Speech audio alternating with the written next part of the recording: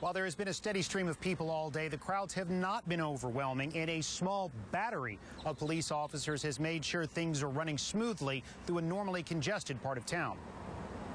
So organized, just like she had organized it. Organized was the word on the lips of everyone who came to pay their final respects to former First Lady Barbara Bush. Very smooth going, no trouble. Before saying their final goodbyes, long lines of pearl necklaces in the color blue filed into the parking lot of Second Baptist Church. These are the Barbara Bush pearls that my grandma and I wore. Each person went through a security screening. You had like a little debriefing inside a room, what to expect. Respectful, no photos, put your phones away. Then 50 people at a time were loaded onto metro buses and shuttled to St. Martin's Church to say their goodbyes to America's grandmother. It's very nice and it's exciting, I guess, in a strange sense to be here because this is part of history.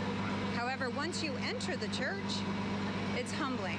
Conversation helped the lines move faster. Everybody was talking to people they didn't know. Everybody made a lot of new friends today. Got to meet an interesting gentleman that I think we're going to be friends for a lifetime.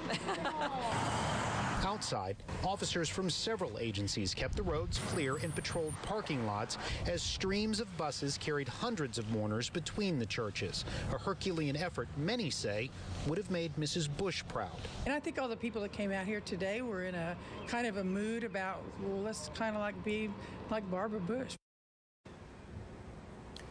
While there is still time to come down and see Mrs. Bush in her state of repose, it does bear repeating that you are not going to be allowed to drive to St. Martin's Church. If you are going to come down here, you must first come to Second Baptist Church. Reporting live, Robert Arnold, KPRC, Channel 2 News.